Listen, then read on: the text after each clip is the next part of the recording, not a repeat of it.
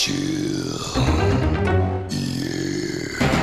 Hello there, gang, and welcome to another episode of Displaying-Model-Behaviour. This is the first episode in a post-Robert Downey Jr. as Doctor Doom world. What does the future hold? Well, we're going to find out over the next couple of years. In the meantime, though, there are a whole bunch of action figures that are going to come out. Do you want to hear about them? Here it goes. Now, this is real interesting. Came in from out of nowhere like an RKO. This company, which seems to be listed as different things, DB Toys X 6-inch, I don't know, but you can find these on 5K Toys. That's the important thing. That's the distributor you can go through. We're getting Ultimate Spider-Man 1/12 scale figures in cloth goods, Mezco style. Yeah, I love elements of these that I'm seeing. Apparently they're going to be $75 each and available Q1 to Q2 of 2025. So a little bit of a wait, but you can pre-order them now. Like I said, on 5K Toys. They look real pretty. I don't like some of the stitching that I can see. Some of the seams look kind of big. It almost looks like a Frankenstein's monster Spider-Man. The stitches look like he's kind of literally stitched together. But I guess it depends on how it looks in hand. Maybe with the right kind of posing and angles, they don't show up so much. I think the symbiote costume, the black costume in particular, that looks gorgeous. I love that. Maybe again it's just the lighting, but it looks like a purpley kind of tone to it. Oof! Like I said, these just kind of came out of nowhere. But even though they're maybe a little flawed here and there, generally, I still really like what I see. In Marvel Legends news, first of all, the big one, for me at least, is that September 13th is when we are going to get the next Hasbro Marvel Legends Pulse Con. So, pepper your wallets, because if you were a little bit underwhelmed by Comic-Con, which honestly I was a bit underwhelmed, they're going to be revealing more stuff. And annoyingly, I think Dan Yin put out a tweet saying that they're going to be revealing stuff tomorrow. So already this video is going to be out of date by the time it goes live, probably. Can never keep up with the news. But September 13th, going to get Hasbro PulseCon and hopefully a whole bunch of awesome reveals. While we're at it though, they did show full pictures of their upcoming MCU Colossus, just showing the way he's going to be packed and packaged. Looks real pretty, going to make a lot of MCU collectors very happy. A little bit more news on the Marvel Legends Dragon Man and this whole mid-size figure initiative as well. There's an article on Marvelous News that collected some of what we know, so that was a very good source of information. I recommend going to check that out. But basically, it's like a HasLab in that you order it directly from Hasbro in advance, but there's no minimum order number and no tiers either. It's very much just, boom, this is it. Order it and it will be coming. The only way it would not happen is like if literally just such a small number of people ordered it that Hasbro had to come forward and go like, look guys, it's not worth our while making this. I don't think that's even a credible possibility. People are going to want to go for this unless they charge something ridiculous, because just like a HasLab, it totally relies on the fear of FOMO. That was a very big point that they did kind of put out, was that you have your pre-order window and then that's it.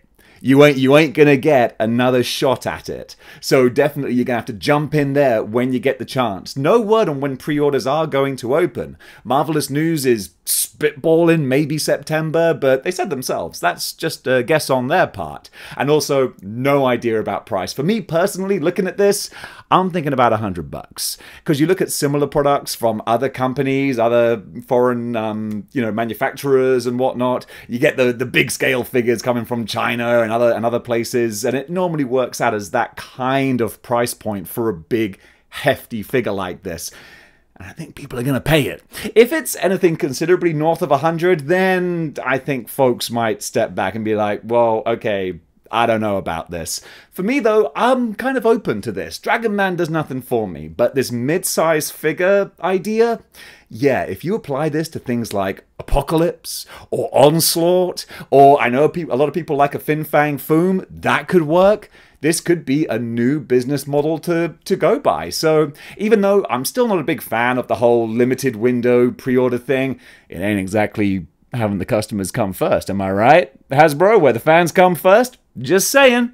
But if it means that we get some wicked, amazing, badass figures that we otherwise at regular retail might not have seen, I'm always open to it. Heck, you know me. I'm just a big sucker for Marvel Legends.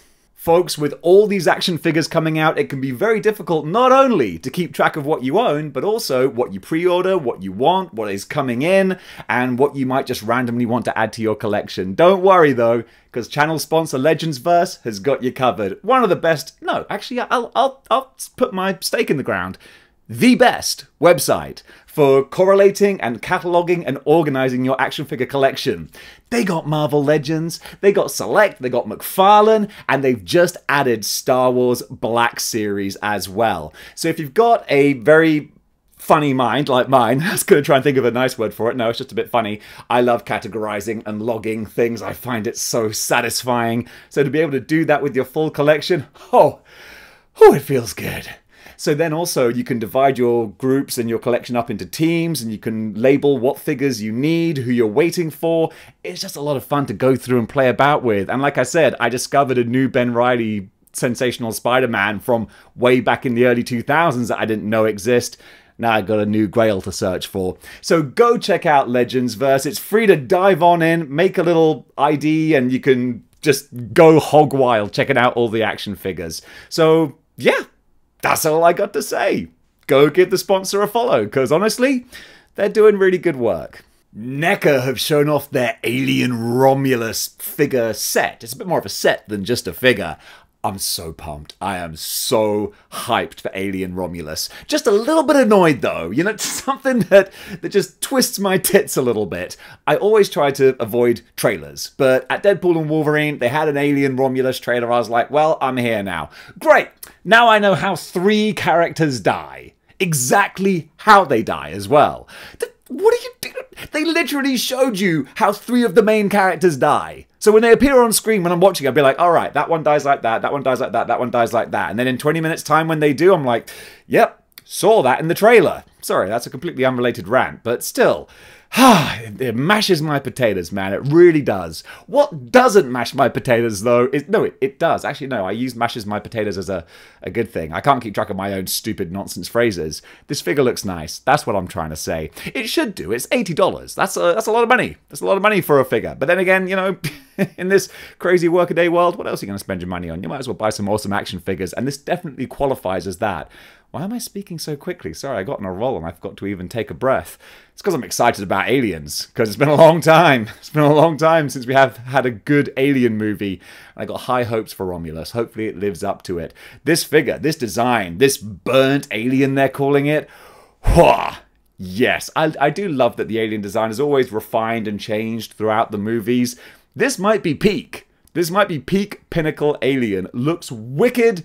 Bring on the film. And as I'm looking here, I was going to say bring on the action figure. It's available for pre-order at the NECA store. I can't see when it's released, though. I'm sure it does say. But, you know, 42-year-old Dave just can't see it squinting without his spectacles. Nonetheless, though. Oh, there you go. Go see the new film. Oh, go see the new film in theaters August 16th. Well, I will, even though I feel like I've seen half of it already. Now, as you well know, if there's something weird and it don't look good, it's probably time to call Mondo, because they have a contact number for the Ghostbusters. Not just any Ghostbusters, but the real Ghostbusters. That was always a fun story, how they had to call it the real Ghostbusters because they didn't have the rights to the name The Ghostbusters, because that was actually a completely different franchise back in the 80s. So we're getting a big, heavy dose of classic 80s animated style Ghostbusters, 1/12 scale, the good Lord scale. This is great. I love you, Mondo. I love what you're doing. I mean, you've made those 1/6 scale animated X-Men. Maybe you might want to start thinking about making those in a smaller scale. Maybe you can't do. I don't know. Maybe that's like exclusive to Marvel Legends. I don't know.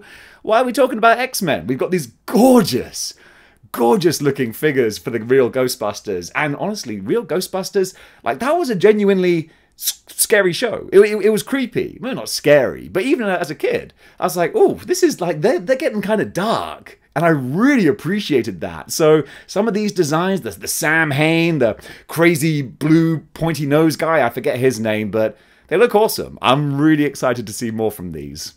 SH Figure Arts are having another bite of the cherry. That's a big cherry. With their Across the Spider-Verse figures. They've already done 2099, Gwen, and Miles, but they're doing kind of reissues, new versions of these. So we've got an upside-down Gwen with their ponytail going above her head, and the suit looks a bit more metallic, but that might just be the photo. And then with Miles, I can see he's got some different power effects, the electric crackle on his hands. Definitely ones that, if you missed out on the initial offerings, now you can get new ones. I don't think you need to double up, but then, hey, who am I to tell you what to spend your money on? Well, I'm an influencer, actually. This is what I do for a living! Well, it's generous to call it a living. This is what I do for a hobby! As part of their Comic-Con reveals, Mezco showed off their MCU Deadpool. They haven't shown a Wolverine yet, but you can't help but think that's got to be on the horizon. I personally love my 616 Wolverine. I don't need the MCU ones, but I am a fan of Mezco just because of their style. I like what they do, so I'll be interested to see how these both come out. I say both. I'm assuming there's going to be a Wolverine. In the meantime, though, we're definitely going to get Daredevil. Deadpool. I meant Deadpool. Did I say Daredevil at the start of this segment? I don't know. Too late to go back and check now. We'll find out in the edit. And speaking of Mezco, I gotta say, this year's Comic-Con felt a little bit underwhelming to me. It did. There was nothing that really got the blood pumping.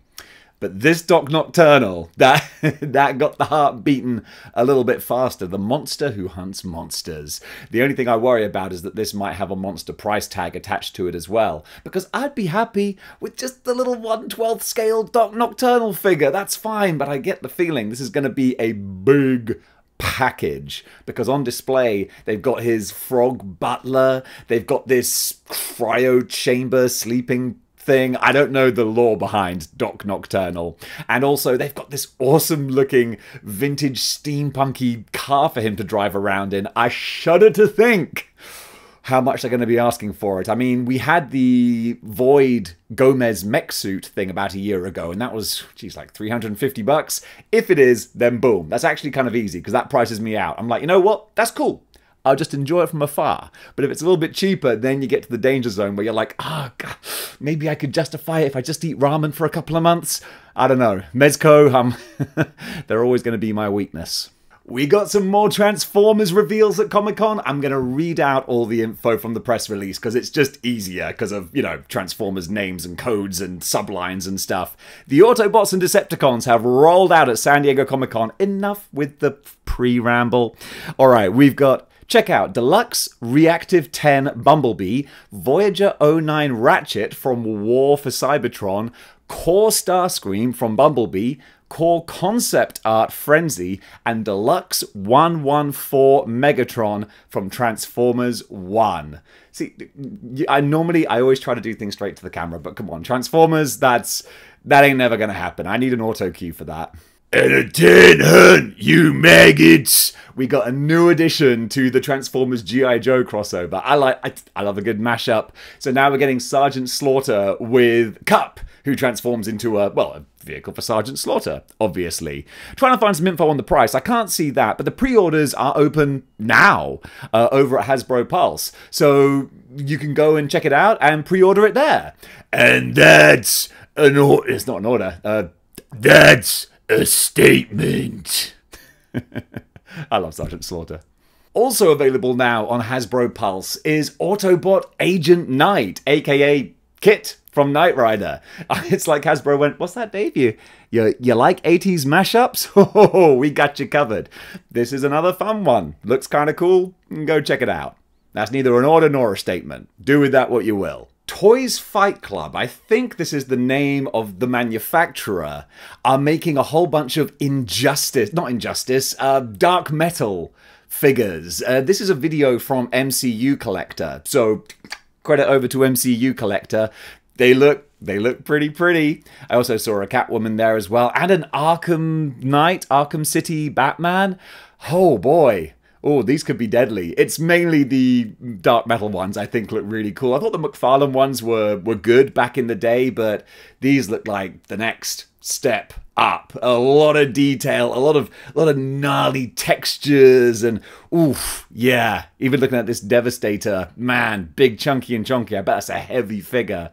Yikes. I don't want to think how much these are going to cost, but believe me, when we get more information, I'll be keeping you informed. McFarlane have given a sneaky peek of their animated Batman Beyond. The comic book version they did several years ago now. It's actually one of my favourite McFarlane figures. He's one of the earlier ones, but he's really great. And this more animated? Dave was looking for another word that wasn't animated, but there you go. It looks pretty. Obviously, we're going to get some full reveals later. In the meantime, though, it's just a little sneak peek to wet your whistle. Is that an expression Americans use? Wet your whistle? It's very common in England, in case you're wondering what the heck I'm talking about. Going up for pre-order today, exclusively at Best Buy, McFarlane also have this Dark Knight Returns 3-pack. Hyper-stylized, animated-looking figures. It's kind of fun. I dig it. Not much else to add. If you like it, go get it.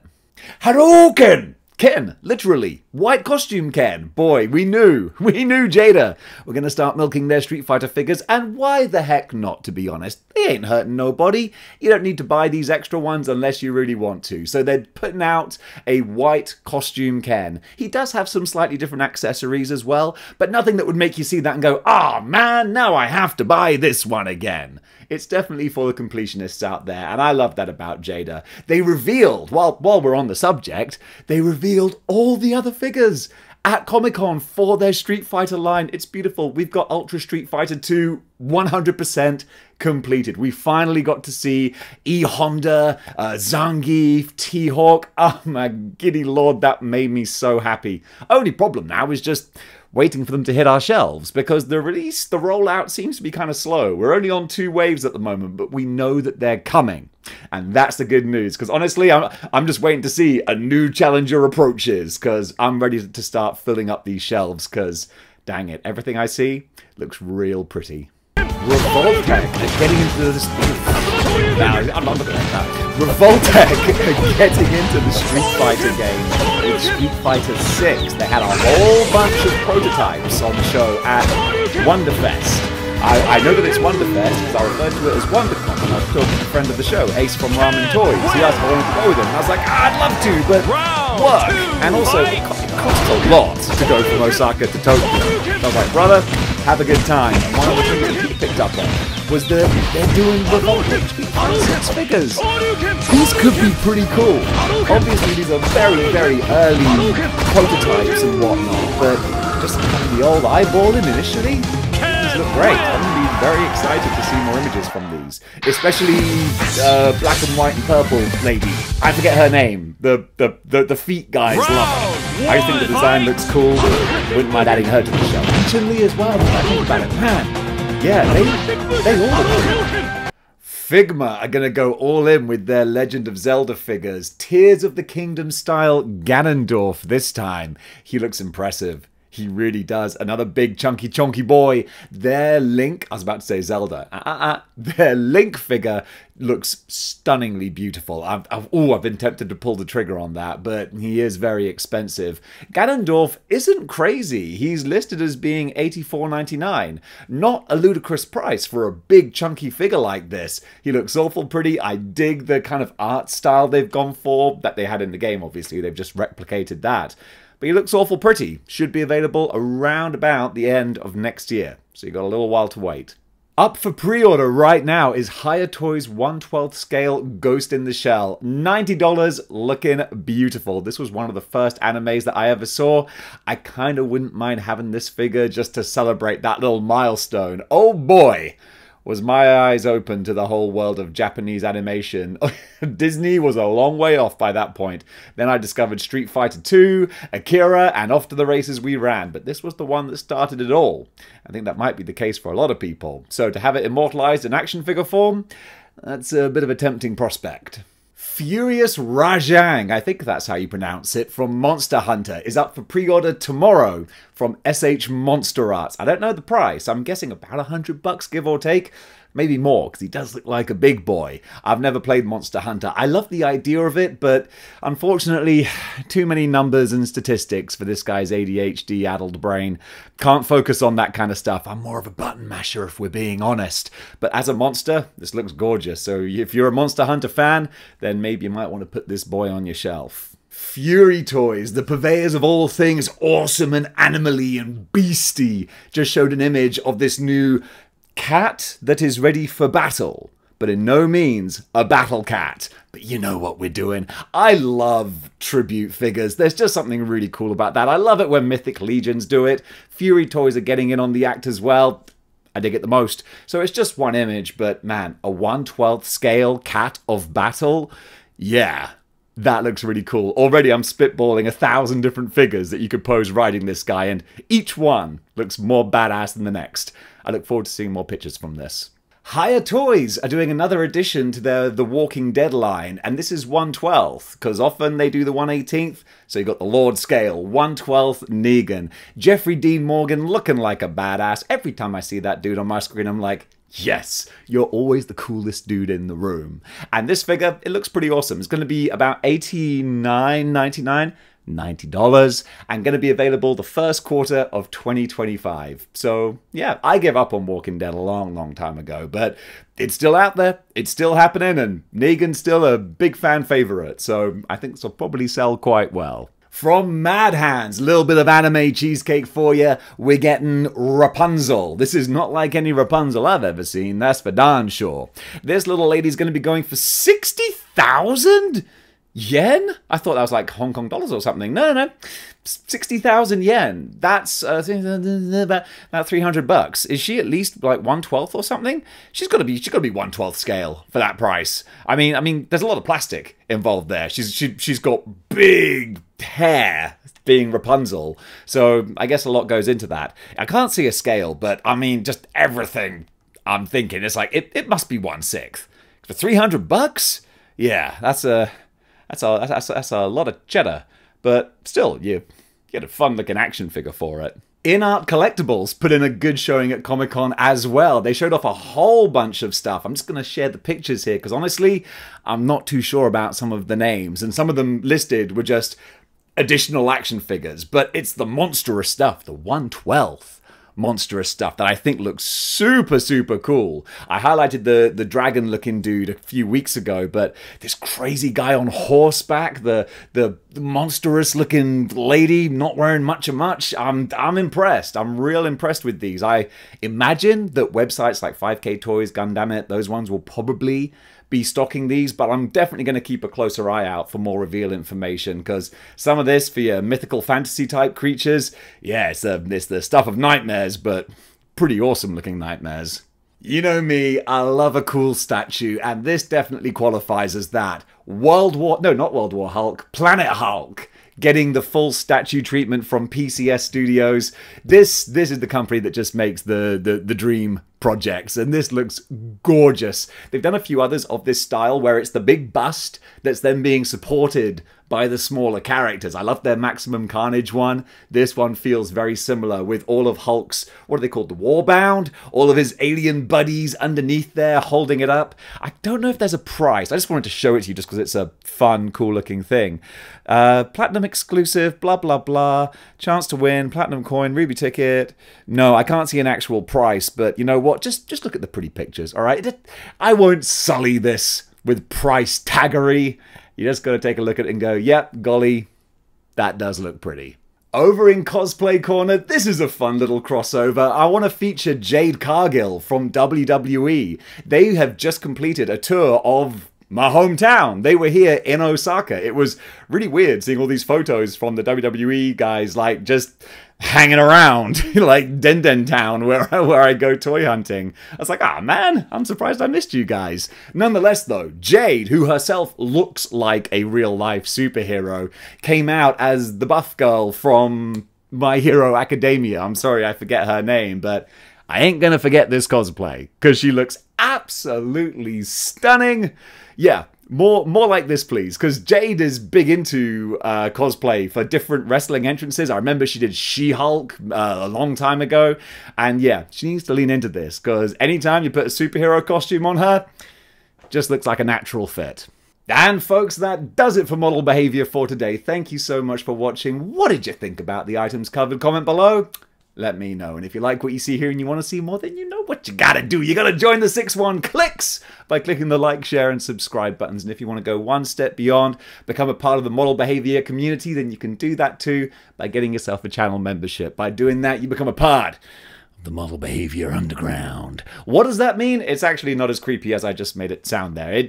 It just means that I do these extra live streams and you can be a part of those and you can have your say and your comments, and we do a whole community thing here. Yeah, it ain't just me. It takes, what's the expression? It takes a community to raise a YouTube channel, and that's what we're doing. So guys who are in the model behavior underground, guys, thank you so much for your support. Genuinely, it means the world. I was talking to Anita today about what next year's going to look like, and it's a scary prospect, because if I'm moving to New York, then I'm going to be an out-of-work 40-year-old actor in New York, and that's it's going to make me lose even more hair than I am. So your membership and patronage is very much appreciated.